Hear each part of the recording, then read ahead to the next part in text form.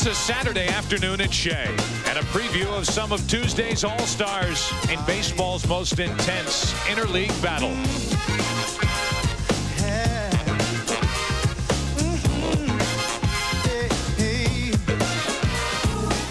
It's also a look back as a former Mets superstar returns to Shea. What's up, Doc? New scrubs and another chance.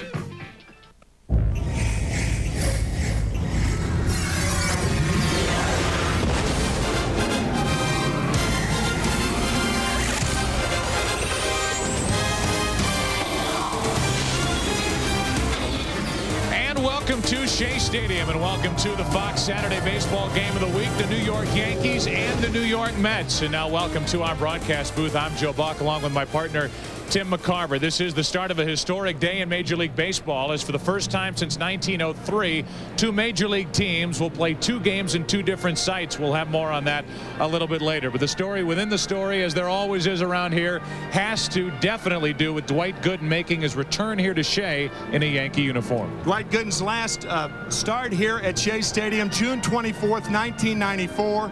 He broke in as a 19-year-old pitcher back in 1984 for the Mets after striking out 300 in 191 innings in Lynchburg the year before. He electrified this Shea crowd like none other. He's had the pressures of the World Series, the pressures of postseason play, the All-Star game, the pressures of his personal life. But today, the pressures of one pitching performance that could, if it's bad, spell the end of a dynamic career. Yeah, so in a sentence, the scene of his greatest triumphs here on this mound at Shea Stadium could also, in a way, be the scene for his last Major League start if things don't go well here for the Doc for the Yankees against the Mets. Well, how are you getting to the second game later tonight? You can take a boat, take a car. How about the subway? Yankee Stadium later. It's the Mets and Yankees at Shea coming up next on Fox.